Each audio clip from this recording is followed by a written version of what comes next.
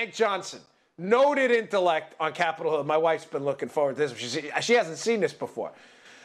Let me play for you a little video of Hank Johnson. By the way, this is not a joke.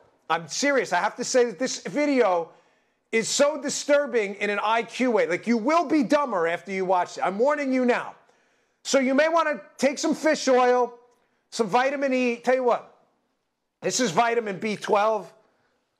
I'm going to take a little squirt so I can maybe protect my brain cells from this. Because this is one of the dumbest videos you are ever going to see in your life. But this is real. This is Hank Johnson questioning a military officer years ago about the danger of Guam tipping over. I swear to you, this is real. We did not doctor this. This is actual video of the same guy who's questioning Diamond and Silk about making money on Facebook. Play this video. No, this is a island that at its widest level is, what, 12 miles from shore to shore, and at its smallest level, or smallest location, it's 7 miles between one shore and the other. Is that correct? I don't have the exact dimensions, but to your point, sir, I think Guam is a small island. Yeah, my fear is that the whole island will become so overly populated that it will tip over and capsize. We don't anticipate that.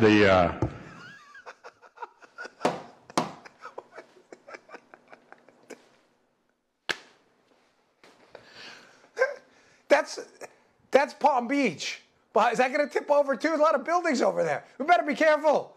Denise, you better get a new video. It can tip over. This video now, I don't know if you see it moving. NRATV, we're getting all fancy now. The water moves a little bit now. You see that?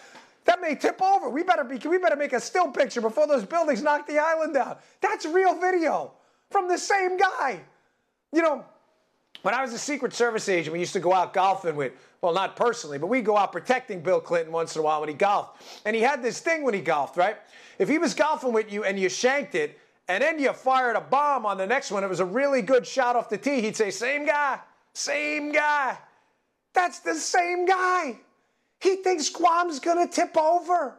It's going to tip over if you put too many people on it. This guy's a member of Congress. This guy's legislating your life away. You're paying this guy. A guy who thinks Guam is going to tip over if too many people are on it. Folks, that was not the Babylon Bee. It wasn't the Onion. That's real. That actually happened in the real world. Did you see the military officer's face? He's sitting there like, I can't use the Lord's name in vain, but he's like, please, please tell me this isn't happening. How do I answer this guy's question without recognizing he's a complete imbecile? What do I say right now? He's looking like, is this a joke? Are they setting me? You know what he's waiting for? He's waiting for the candid camera guys to pop out of the back. You thought that was a real question, but it was real. It was real. Oh. You know, I wanted to get out of that segment, but I can't. Hank, I can't get enough of that.